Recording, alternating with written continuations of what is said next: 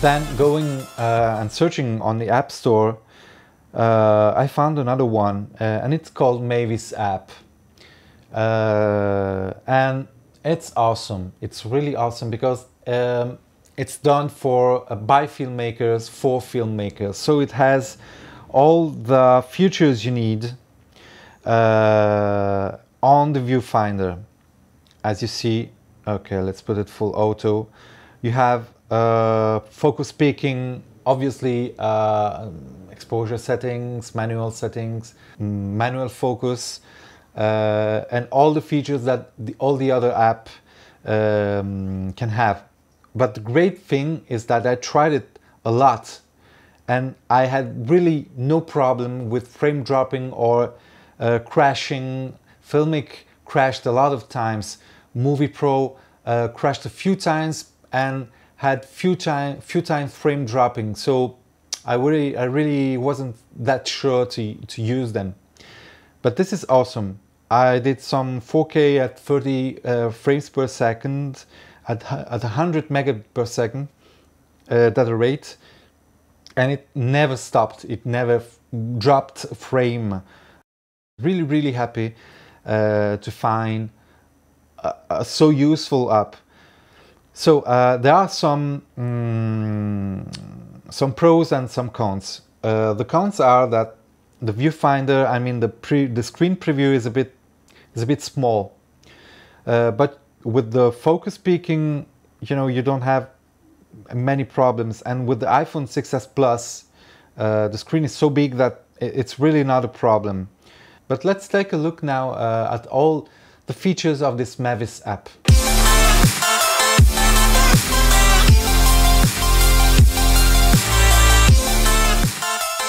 So here are some cool features of the Mavis app.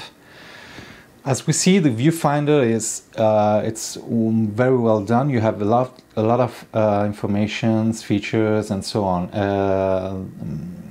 I must say that the preview is quite little, but you know, on an iPhone 6s Plus screen, it can be handled. Let's begin from the first thing. You have here the options, and you have all the recording formats. As you can see, you can go and select each format you want, and you have the frame rate. In 1080p you can go up to 120 frames per second. It depends on your device, obviously. And you have the 4K capabilities at 30 frames per second, and you can reach here 100 megabyte data rate. That is awesome. So let's give it a try. I'll leave these settings on. Okay, you have here the false color. You can set between gradient or ranges of color. If you have some hardware connected, you know, anamorphic and so on, I will just leave these settings and just see what is important to me. Okay, and the file handling, you can save directly to photos. So each clip you record, it will directly save as you press stop in your library. That means that if you shoot a clip about 20 minutes, it will take a long time before you can use the Mavis app in order to begin shooting again, because it has to save all that huge file into your library. Okay, and next we have here the focus peak. There are those green strokes there that it's very useful for focusing. As you see, I can change here the focus, and it gives me where the green is the right focus. So I just leave it here on the first one. Okay, but you can either select here the false color and see what is in clipping light or low light. I leave this out. You can select bars. Okay. Now, exposure.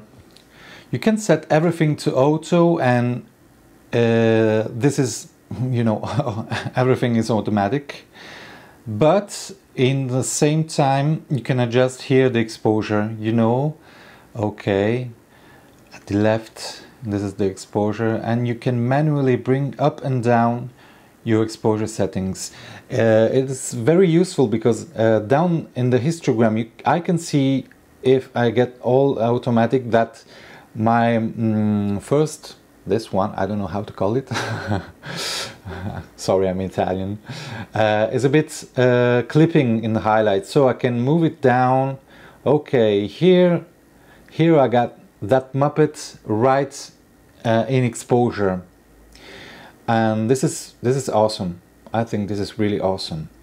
Here you can select a target, so you want to target this exposure or this part in exposure, and just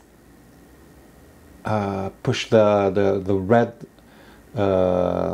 target where you want to be exposed, correctly exposed. You have obviously everything to auto, and you have the light that turns the little flashlight of your iPhone on and off. Now, white balance. White balance is very interesting because you can set it obviously to auto, but you can edit it. So if you need, you have 3 sets here, you can adjust your white balance as you want to, and save it. So you have to press the set button and then the done button, and you can toggle from the different sets right here, or re-edit everything, and you can set the white balance with the upper right white balance button here, and it's set. Okay, it does it automatically. So maybe if you have a white card, this is not a white card, but okay, you set the balance, and it should be white balance correctly. But I tried this outdoors, and this is not really perfect. I will leave now it to automatic. So okay, now stabilization on and off. I have 6S Plus. That means I have the optical stabilization of the iPhone, and later on I will show you that it works, because the stabilization works, but as you see here, it crops a bit. So I think it's a software-based stabilization. But I wrote to Patrick, that is one of the support of the Mavis app, and he told me that usually on those iPhone the stabilization is optical, so maybe there is a bug with the 6S Plus, or maybe it's my iPhone, but I'm just waiting for him to send me back some feedback, because he wanted to do some other tests on an iPhone 6S Plus, and he will let me know. Manual focus is obviously manual, so you can just change your focus here on the right side and leave it as you want, and use it during recording. Okay, and as you can set a target, but obviously, you know, the autofocus of the iPhone is not really cool, and you can set it to automatic, obviously. Okay, I will leave it to manual because I like it. Right, now if you made some changes, I don't know, you set the white balance, you set the exposure to targets, and so on. You can tap here and go back to full automatic directly. Okay, now last thing is the microphone. Here it is. I don't have here any an external microphone plugged in, but you can see here that you have many options selecting the input type. Okay, so if you have an external mic, you can select the external mic or the internal mic of the iPhone, and you can set the gain of the external microphone. Here you can select which mic of the iPhone you want to use and which kind of pattern to use. So you see, this is omnidirectional subcardioid for the back microphone. You have the front one, you have the cardioid on the front one, you have the bottom. It's only omnidirectional. So this is awesome. Really love it. Really love it. Okay, I have now. If you have your headphones plugged on, you can hear from the headphones your monitor, so you can see what is going through the microphone. Now, what else to say? I think this is a huge one, really awesome. I mean, while I'm recording, I can change my exposure, adjust it. Okay, I want this exposure, or I want to go to another exposure and change my focus to go other way. Okay, sorry for my really bad English, but you know, I'm Italian. Changing the focus and exposure is really cool. You have here the color balance, the color wheel that gives you a help while you're shooting. And you have on your right side obviously the record button. As you can see, I'm recording now, and you can do anything. You can do anything I did now while recording. So I stop, and you have, see, saving to photos.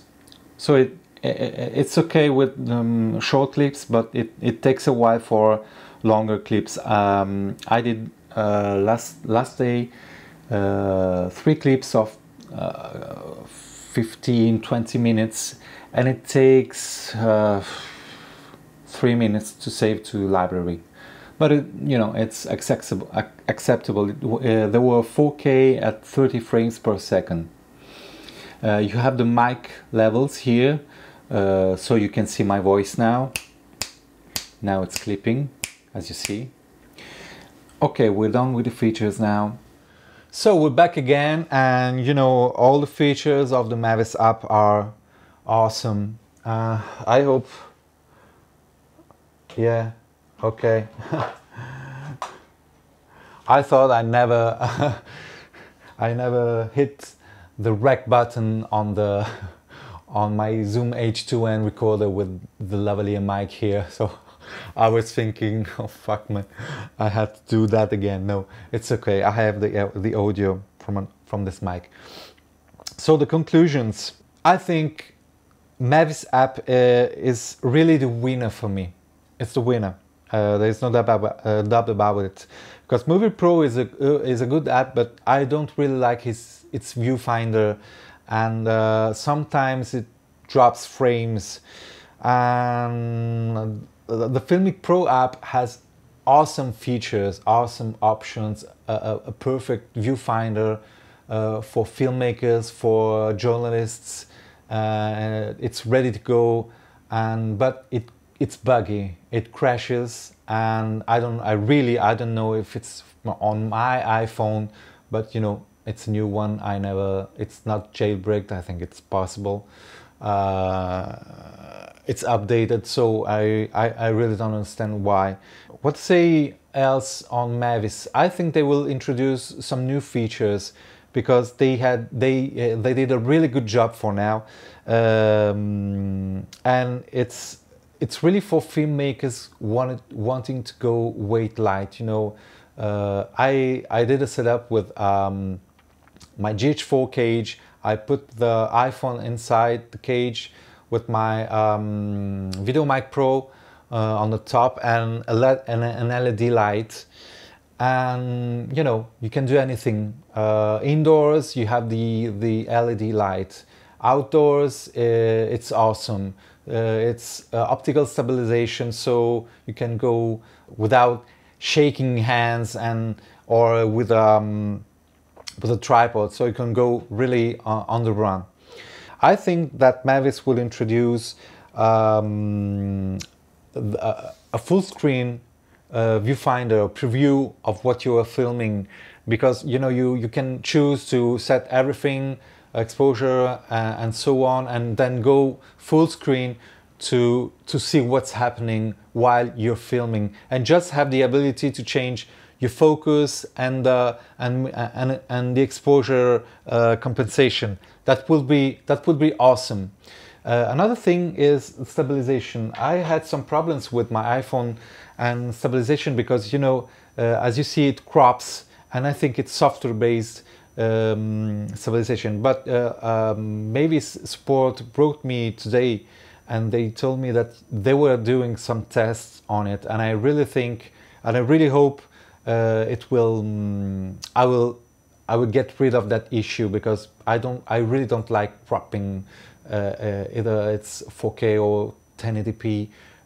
Cropping image is always losing a bit of resolution that you can use for anything else. Okay, this is a test for the stabilization mode. As you see, this is 4K 30 frames per second, and stabilization is on. I can toggle off, and without anything on. It crops a bit, but this is awesome. Really, really awesome, this stabilization. This is fully auto, obviously. And the other thing, now I plugged a microphone, an external mic, to see how it works, and I can change the gain. This is gain, gain, gain, gain, gain, gain, gain, gain, and turning down, turning up, turning up, turning up, right in real time. This is really cool, and I have the mic levels on the right side, and I can see it's not clipping, and cool, really, really cool feature. I hope this review helped you, and please feel free to comment down below. I will be glad to answer you if I can. And see you next time. Ciao.